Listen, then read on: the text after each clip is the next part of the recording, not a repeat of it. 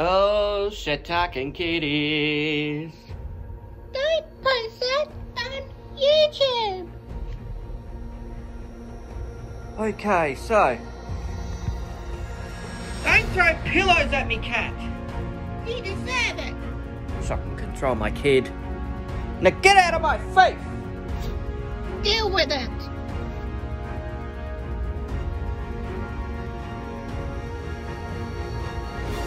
Goes on to say, see, come on, see the promises. See, the Lord your God has given you the land. Go up and take possession of it as the Lord, the God of your ancestors, told you. Do not be afraid. I feel like that's a word of the Lord for someone here today.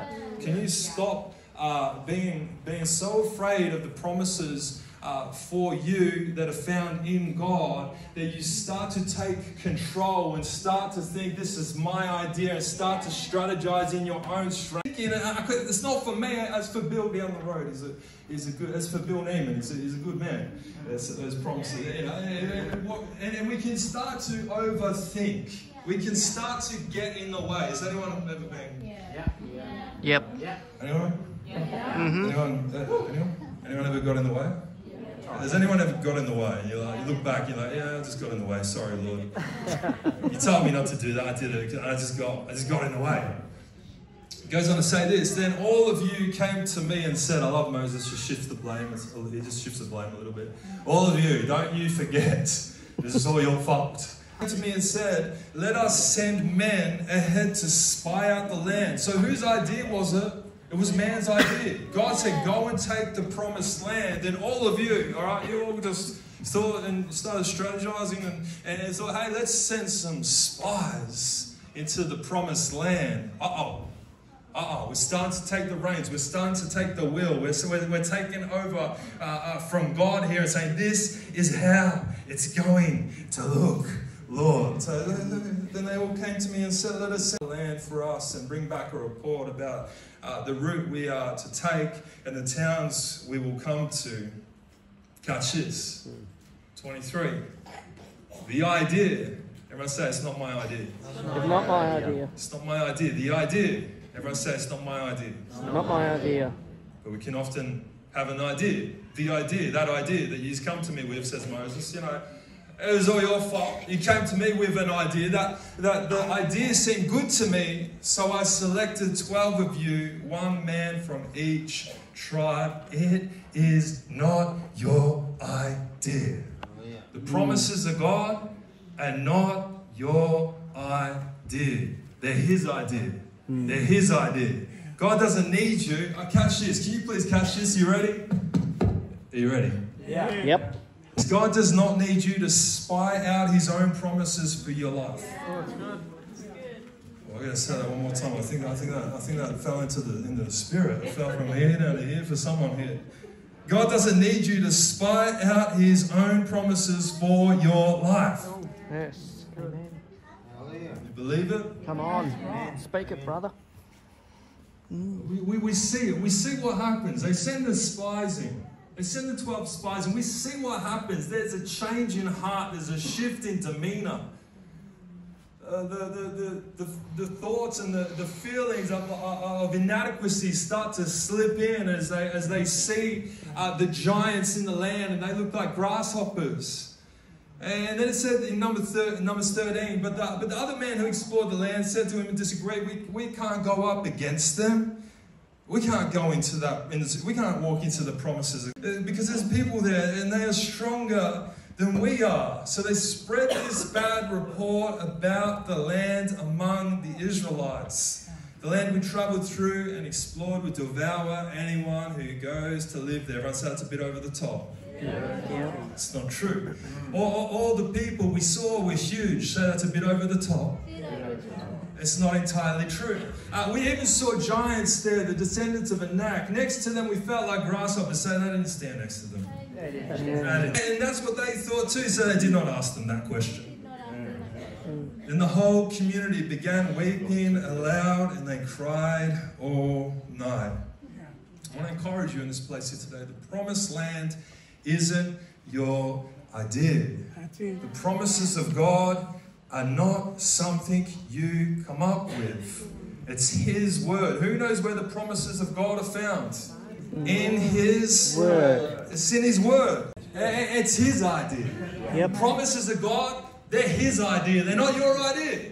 We just need to know what it is to walk in them. We live by faith and not by Sight. How often do we want to be like, I love this. It's so easy to walk. And sometimes we can actually struggle to walk because things aren't looking so good. But we live by faith and not by sight. Faith comes by hearing and hearing by Word the of God. word. It's not our idea. Yep.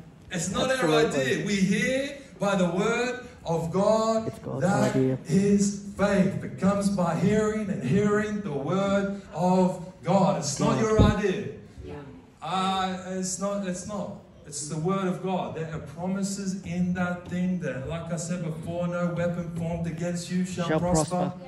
He that started a good work in you is faithful to see that good work through to completion. I mean, have you been quoting any promises of God over your life lately? Have you been standing upon them? Have you been writing, like, it's a very MySpace thing to do. Getting the whiteboard texture out. Being through a valley right now, I am going to declare and I'm going to sing out the goodness of God. That He is faithful speak it, all brother. my life. All my life. Woo! Don't just sing it. We need to let it drop into our hearts and our spirits. All my life, you have been faithful. He has. All our lives, He has been faithful. He's been faithful. It isn't your promised land, it's God's promised land. I need you to catch this. This is a big statement. Everyone say a big statement alert. Big statement. Rebelling against God, all right? Rebelling against God is simply thinking it's all about you. It's a good one. Another big statement. You want another big statement? Yep. We'll go on. Yep. I don't mind hearing crickets. It's all good. I don't need to cheer after every point. It's all good. I'm all good. Don't worry about me. Failing to believe God will do what He said He will do is rebellion. Ooh, come on. Travis, you should just come and wrap it up right now. I'm just joking. You stay. I don't know who you are, but you can stay out there. We all know, without faith it is impossible to please God. Faith comes by hearing and hearing the word of God. We live by faith and not by sight. Do you want to live a faith-filled life? Question. You ready? Do you want to live a faith-filled life? Yeah. Praise the Lord. Do you want to live filled with the power of the Holy Spirit? Come on. Amen. You're in the right place. And how do you stop thinking all about yourself? I know that was a question you were just about to ask. All right, here we go. You ready? How do you stop thinking all about yourself? How do you stop putting self into every thought? Are you ready? Here's the key. You ready for this? Yeah. Yes. The key is praise. Bring it on. I know what you're thinking. You're thinking he's lost the plot. 6'4" bearded bloke. He's lost it. I need you to know that the key is praise. It is. Praising Jesus. I thought Empire Era section, I thought that'd be going a little bit more crazy. We'll work it one more time, all right? I cued you guys. You ready? Is praise.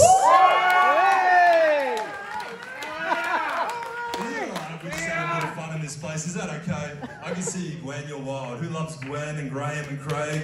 These guys moved over from Ballarat. It's amazing. Great to have you guys here. Be person. The enemy can cease you from giving God all the praise, then He is very happy. I tell you, when you might feel most attacked by the enemy in life is simply when you stop giving God all the praise. Exactly. Come on. When it simply starts becoming all about you and your strategies and your plans and your vision board and your everything. It's not happening. You feel attacked because you stop giving God all the praise. Got to give him the... Yep. When you go to pray, all right? So when you go to pray, do you start with praise? I remember when I first got saved, and I read this book, and in this book it taught me about, you know, it was an acronym for how to pray, and it was called PARTS. PARTS, P-A-R-T-S, that's how we spell it.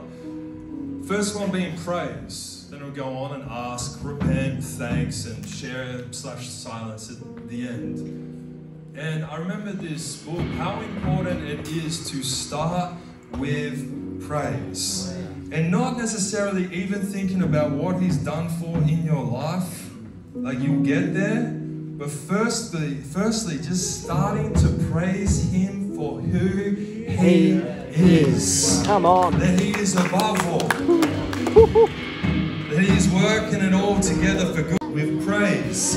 Give thanks to him and praise his name. We'll keep it there on 4. Check it out. Enter his gates with thanksgiving. So we enter his gates with a key called thanksgiving.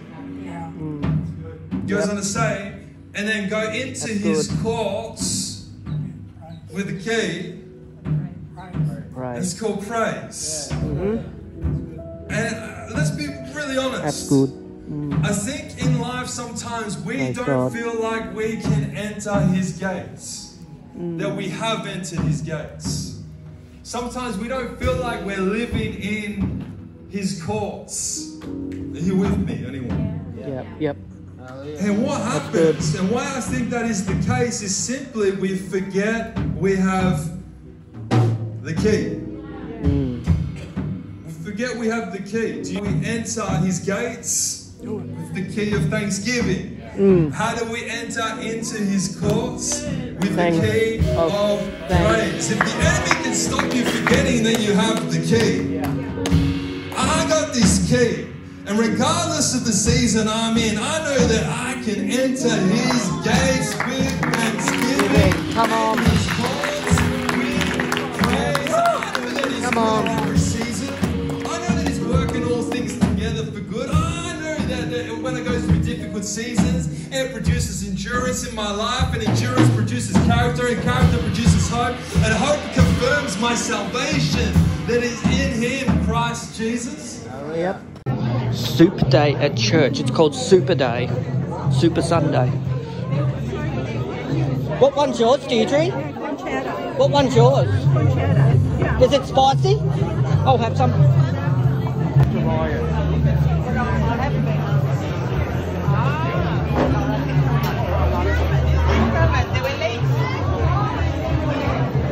Soup Sunday, Super Sunday, Part 2.